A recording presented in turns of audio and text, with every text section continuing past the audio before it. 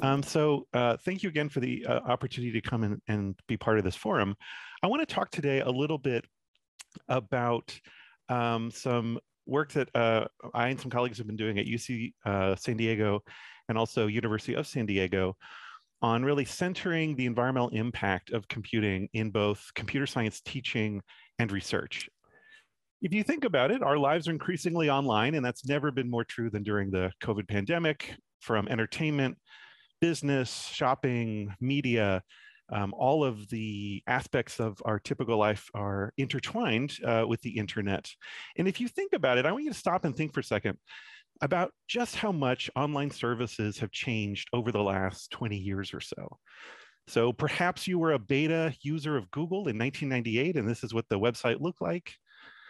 This is the 2002 version of the Netflix website. Now, the only thing you could do on this website is sign up for the service. You couldn't stream any movies because they were mailed to you. And I've talked to undergraduates in my class, and they thought I was joking when I said that, but it's true. This is Twitter. If you want to look at YouTube in 2004, you're kind of out of luck because it wasn't actually invented until 2005.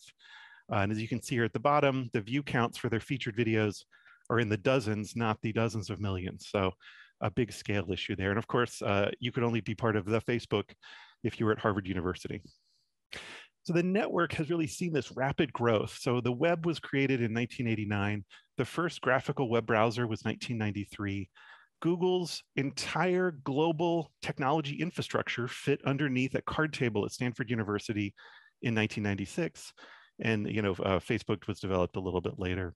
And so this enormous growth has had to occur in a very short period of time.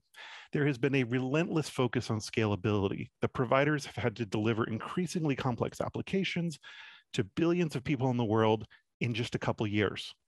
And people like us, end users, in order to participate in this, have had to purchase a series of increasingly complex devices, smartphones, tablets, laptops, desktops, et cetera. And the pace of innovation has been absolutely relentless.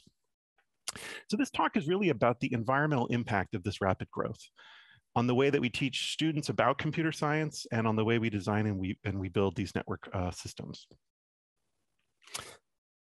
So one question you might ask is sort of what is computer science? And you can answer that by saying computer science is the set of things that we teach to computer science undergraduates. That as a faculty, we have decided that this set of topics is what computer science is and what it means.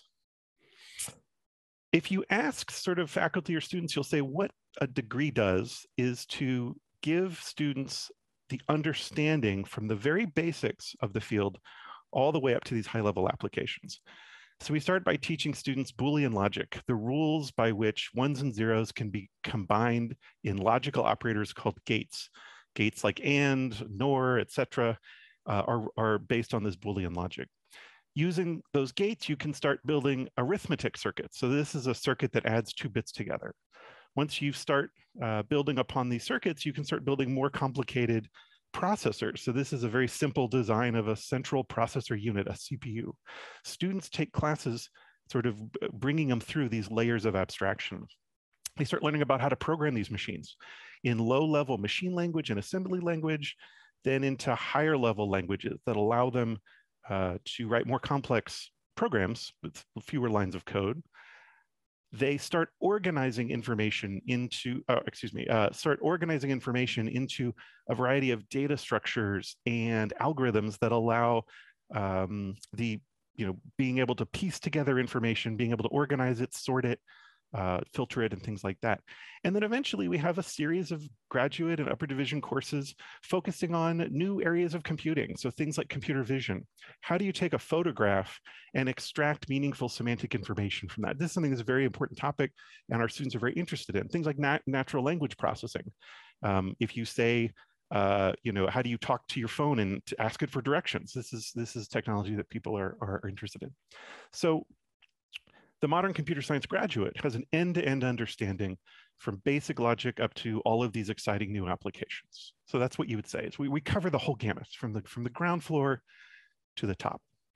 And I think defining something that I've noticed, so I'm a computer systems builder. My research is on building networks and building network software and computer systems. And so, when you think about where we define the starting line of our field and where we define the finishing line is really important. And so I was actually kind of thinking a lot about this sort of a chart. I had a picture like this in elementary school on the wall of the school, and it shows the electromagnetic spectrum. And stick with me because this connects to the topic. And it shows you that there is radio waves and microwaves and ultraviolet and infrared and X-ray and all of these things. This is 16 orders of magnitude in terms of frequency ranges. But it's really only this narrow part in the middle, the visible spectrum, that defines what we see, what we experience. And so that kind of defines our experience of the spectrum.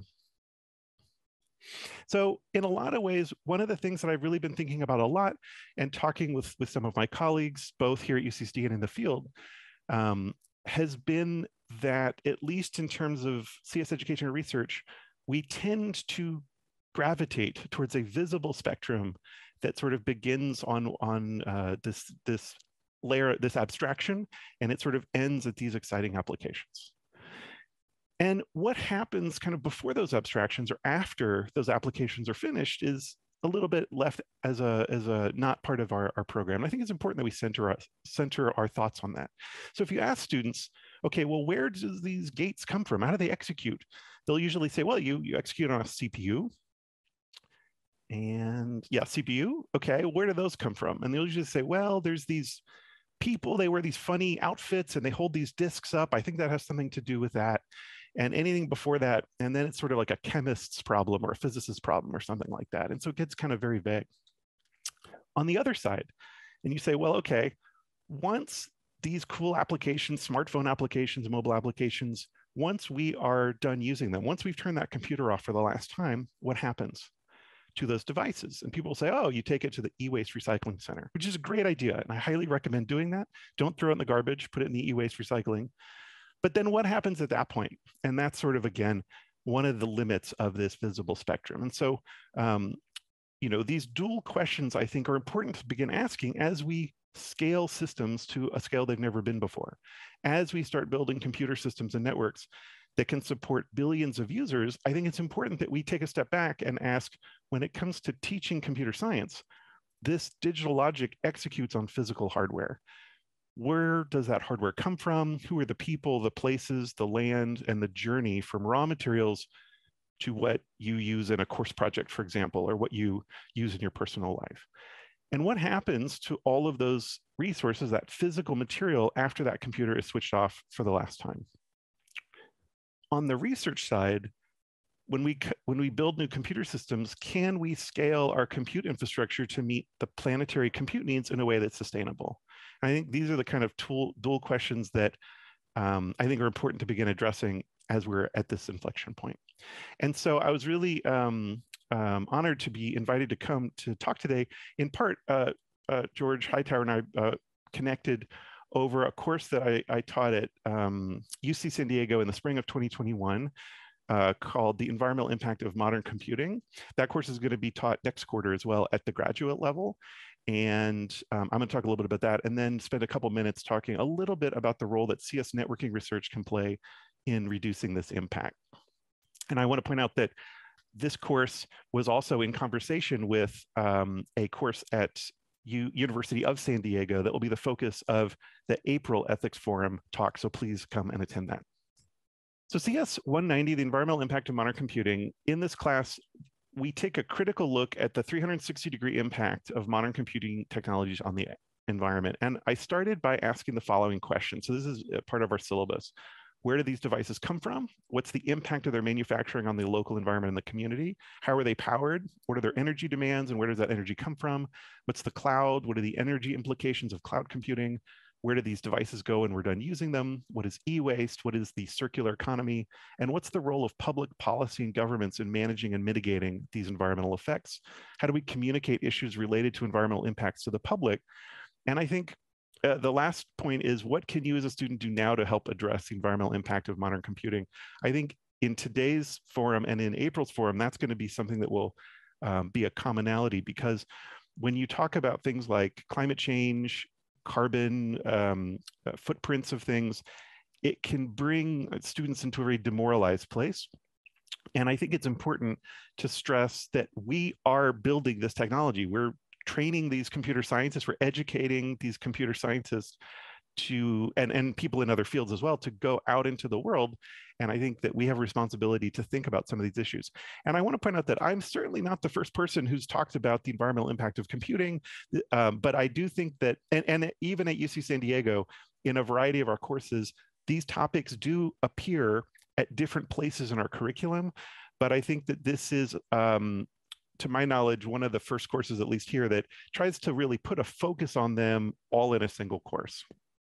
The course was structured as a quarter system. So we have a 10-week course, and it was structured as a series of topics that were covered. And then students submitted group research project proposals. Those proposals were reviewed, feedback was provided. And then throughout the sort of second 5 weeks of the course, students put together their own research project papers, and that culminated in a workshop where there was a poster session where students were able to present this work. During the COVID pandemic, this was all done virtually because this was in the spring of 2021 and everything was fully online. We began with several resources. So we started with Bill Gates's brand new book, which was How to Avoid a Climate Disaster, which gave students a sense of the carbon issue. So it talks about carbon, and it talks about giving students some grounding for a lay audience on some of the topics related to climate change. We looked at Tom Murphy, who's a excuse me, my cat has taken to join the panel, I guess, join the forum. Tom Murphy is a UCSD professor who wrote this great book on some of the limitations of physical resources in our society and our climate. And we have a guide on practical, sustainable IT equipment. Information and computing technology, ICT, accounts for about 1.4% of the 51 billion tons of carbon put into the environment each year, and about 3.6% of global energy demand. And you may say, well, that doesn't seem like a lot. It's a couple percent. It is higher than the airline industry, for example. And the key point is that it's growing very fast. Several drivers like machine learning, artificial intelligence, and other big data applications are really driving the planetary demand for compute significantly higher. The velocity is increasing. And so unless we find ways to design and build systems that are resilient or that don't continue to increase, this will become an even larger problem. So where do these devices come from? What's the impact of their manufacturing on the local environment and communities? So this is a periodic table of the elements that highlights the elements that are typically involved in building smartphones, laptops, desktops, and other ICT types of equipment. And you can see that there's a variety of these elements that are needed to come together in a global supply chain in order to make these chips, in order to manufacture these chips. If you've followed the news recently, you know that chip shortages are responsible for things like cars being expensive. Part of that issue is that the supply chain for producing modern microprocessors is extremely complicated, and it involves touching parts of almost all of the world's resources and bringing them together. So we talked a little bit about this particular issue. We talked about the effect of mining on different communities. So this is mining for elements that go into LCD screens and printed circuit boards. This is coltan, which is used to make capacitors that are part of smartphones today. And so we looked at some of this mining. For that, we actually relied on a multi-series, multiple article series from the Washington Post in 2016 that did a deep dive on how lithium-ion batteries come to existence. And so we kind of went through those. And these are some photos from those articles, each one doing a deep dive, in this particular case, in graphite, which is used to make lithium-ion batteries, the effect that graphite mines have on communities. Almost entirely all of the lithium-ion battery graphite comes from a region of China. Near Chile, there's an indigenous community that supplies lithium that is part of the batteries. And so we did a deep dive on that as well. Interestingly, several $billion worth of lithium is extracted from this region every year, and the indigenous people there were offered $150,000 for a 25-year mining license. So clearly, there's some very disturbing and very tragic historical parallels there that are not lost on our community. Cobalt is mined in the Congo, and again, that's used to make batteries, and it's almost entirely done by hand, often with children involved in the mining process as well. So trying to understand, a little bit about that. And again, part of the motivation for that is not just to educate ourselves about where the physicality of something that's very sleek and exciting comes from, but also to drive awareness that these physical resources are not free and they do not just magically appear. And so part of the tension that this brings up in class is that in our other parts of our curriculum, we talk about how important it is to build faster processors, more cores, more RAM, better graphics and stuff like that. And I think some of our students had the experience of saying, no, wait a minute, what if we could find ways to keep existing devices in use longer? Is there a way we can reconfigure components so that they could have a longer usable lifespan, so that we can not require such a large intake of minerals into this global supply chain? We also looked at how these devices are powered, where their energy demands are, and where they come from. So this is a picture of the distribution grid, the energy grid. And it's a very complicated picture. There's a lot of components on it. I'm not going to go into the details. But one of the things that we are living in right now is a transformation of this grid from a very static 100-year-old sort of grid from that has been developed over time to really an energy network where you have producers that are distributed through things like rooftop solar, geothermal, other types of renewable energies, and then you have consumers of that energy. And so the rapid deployment of clean energy technologies is exciting, but it also it introduces a number of technical challenges for how to match this intermittent clean energy with demand that exists over time. And so this process of trying to move the energy to where the demand is, or maybe move the demand to where the energy is an open problem, and one that's driving a lot of the way people build systems. We had a guest lecture from a representative from California ISO, which is the grid that operates California's energy grid and a small part of Nevada. And so they came in and gave a presentation for exactly how this works, how the market works, how do they adapt to things like clean energy, and how does that fit into a grid that has a lot of different consumers. We talked about the cloud, the energy implications of cloud computing. So smartphones, laptops, these kind of end devices we've been talking about are designed to be very energy efficient. They have highly efficient battery technologies. And so you might say, well, my phone doesn't use up a lot of energy. I mean, it's very efficient. But in reality, the phone is only the window into the internet that we use. It is the cloud that requires that to actually work. If you post on Instagram and it doesn't leave your phone, does it really count? That kind of thing. And so what we really want to understand is what exactly is the cloud, and what are the energy implications of that? The cloud is compute, it's disk and file storage, networking, graphics processing, machine learning, artificial intelligence, everything that makes these apps function and work together. These are very large facilities. These are some pictures of Google's data centers, Microsoft's, Facebook data centers. These are very large warehouse scale buildings containing hundreds of thousands of servers, networking equipment, storage devices, et cetera. And each of these large-scale providers has dozens to hundreds of these data centers spread around the world, and they're a huge source of energy. This is the cooling equipment required to keep all of that equipment cold. This is Facebook's networking gear. So you can see that this is actually a machine learning cluster that is used at Google to train machine learning models for things like natural language processing. And so you can see the enormous energy demands involved in building these systems. For this, we used a resource, which is a book called The Data Center as a Computer, Designing Warehouse Scale Machines, which is by 3 Google authors talking about how their data centers worked. Again, this is a huge source of carbon energy footprint, about 1% to 2% of global energy consumption, 140 billion kilowatt hours and 100 metric tons of carbon. And this is actually a picture from Google on how much energy they use. it's showing that they're increasingly relying on clean energy, which is very good. But if you look at the y-axis, that's 12 terawatt hours of power to drive all of the apps that your phone interacts with.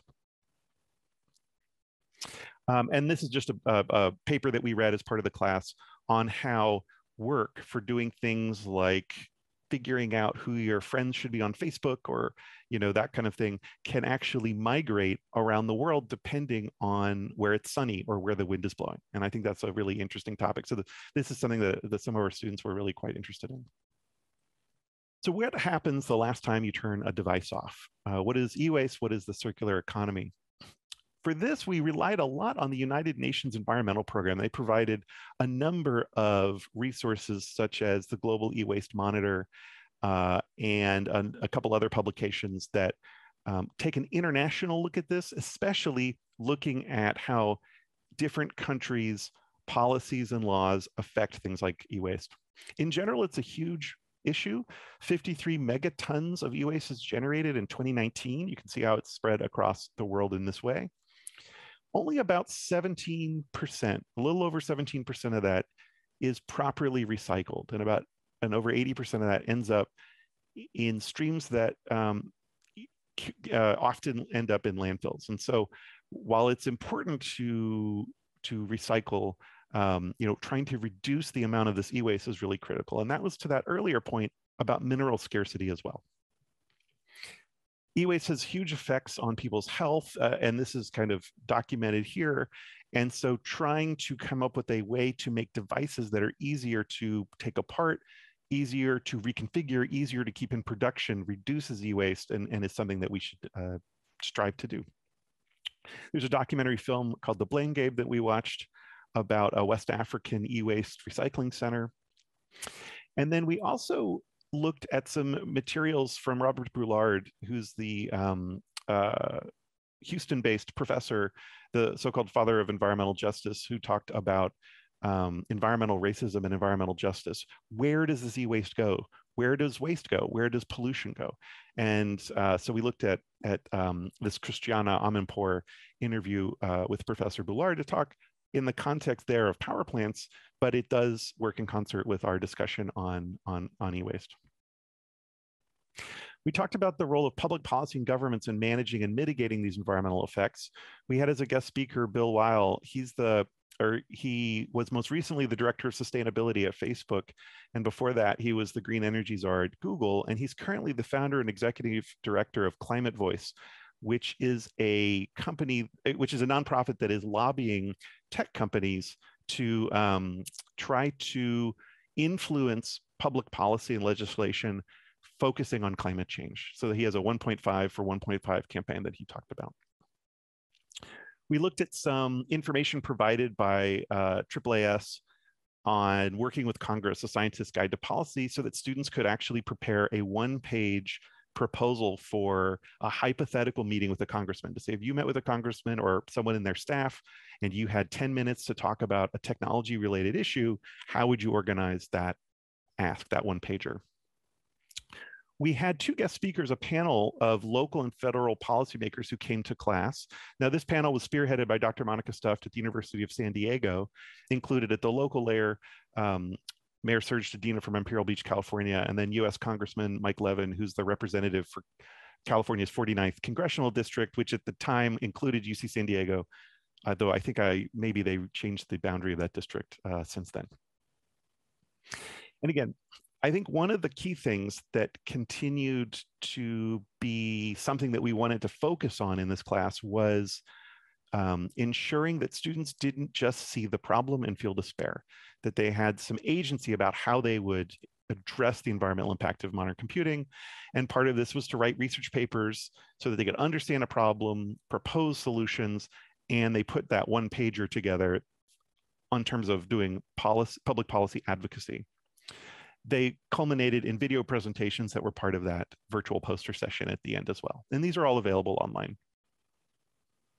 So again, when we come back to this spectrum idea, I think it's important that we sort of look at both before the first page of our CS textbook and after that last page, and incorporate that as conversations, because it's important that people have a sense that design decisions that they make throughout their careers will have impact. I might be able to make something 20% faster, but maybe there's unintended effects that people haven't been thinking about. And so I don't want to spend too much time talking about the role networking research can play, but I'll take about 5 minutes or so, 5 or 6 minutes, just to talk a little bit about the work that we're doing at UCSD in this space.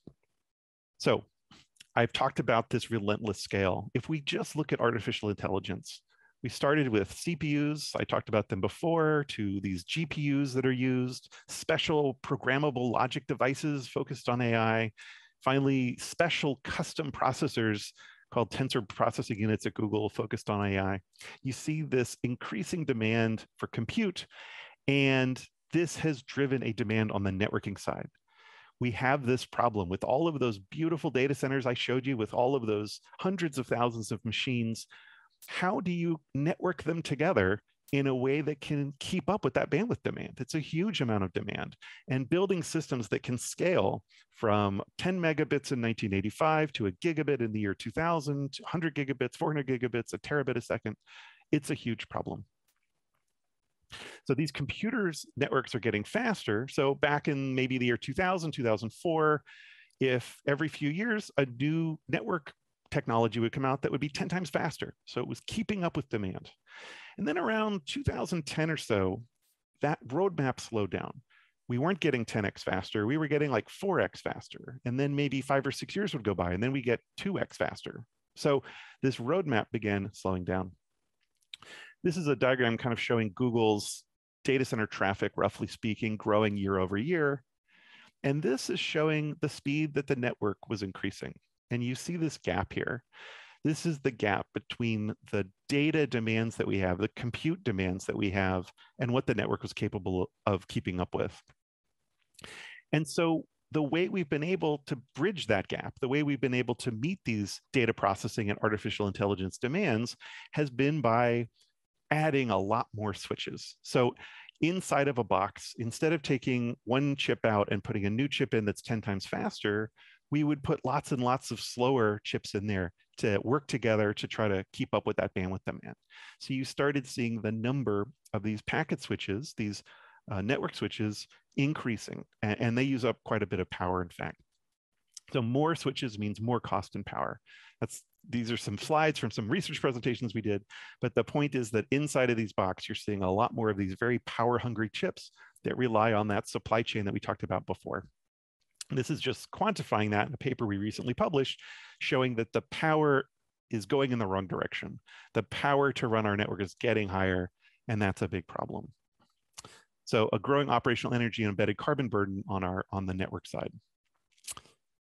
Furthermore, it turns out that for technical reasons, the way we build these networks is with fiber optic technology, and these use laser transmitters, a lot of them, tens of thousands of them, that have highly polluting components like gallium arsenide and others that have these huge environmental effects. So we want to figure out a way to address this at the network layer.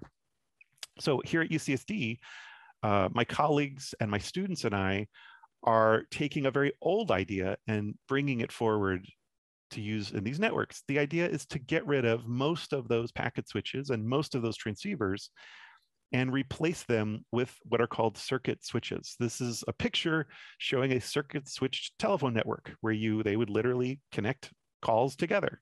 We're going to do that in the network really fast at the optical domain. And the idea is that we'll have fewer components and less power. Just to give you a quick sense of how that works, this is a cartoon picture showing that if we've got fiber optic communication, we can actually switch it by physically moving little mirrors inside of a device that cause that connection to go out of a different port. We're quickly changing ports, just like that telephone operator was changing ports, which means that when one computer needs to talk to another computer, we can quickly establish one of these paths and send it that way. So instead of having lots of these power-hungry packet switches in between those two servers, we have what are effectively little tiny mirrors that don't use up hardly any power. So the research summary of our group is to redesign computer servers residing in data centers to interact with optical circuit switch networks instead of electronic packet switch networks. and to design new types of optical switches specifically designed for data centers. So this cartoon picture that I showed you was designed for the telephone industry. Indeed, it was designed to help replace the legacy circuit switch network of the telephone network with the fiber optic deployment. But it turns out that's not actually very good for data center networks. And so we need something that can be more predictable and lower power and a lot faster. So one of the things that we've been using is the idea is that instead of having mirrors that move with little motors under them, what we're instead going to do is to take mirrors at different angles, put them on a disk, and have a set of patterns. So you can think of it as some computers can talk to each other in one pattern, different set of computers can talk to each other in a different pattern. And now if we shine our laser light on that disk and it's spinning around really fast, we're quickly cycling through all these different connection patterns. So we can sort of synchronize the computers talking with each other with these patterns that are being developed. And so this is a technology that we call a rotor switch that we've been developing.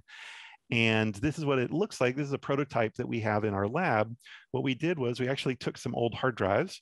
We took the inside part out, we deposited some gold on it, and then we laser etched these different patterns onto it. And now when you turn on that drive, and as it spins at 7,200 RPM, what it's really doing is spinning through all of these different little connection patterns so that computers can just wait their turn. And when the disk gets to the right part, the right little aspect, they can then do their communication at that point. These switches take a few watts of power, maybe 10 watts, whereas one of those larger packet switches I talked about maybe takes 2 kilowatts. So there's a huge difference in terms of power involved in that. And these don't require those laser transceivers that have some of those rare earth elements in them. And this is just showing some of the equipment here at UCSD that we've been using to kind of look at that. So the idea is to basically cut down the amount of power in the network, for example. So I know there was a little bit of a whirlwind tour. I wanted to keep to time, but I think the kind of commonality between both of these aspects is that we very much want to build better systems, bigger systems, faster systems. It is a good thing that the global planetary compute demand is going up because it means we're doing things like AI-driven vaccine discovery.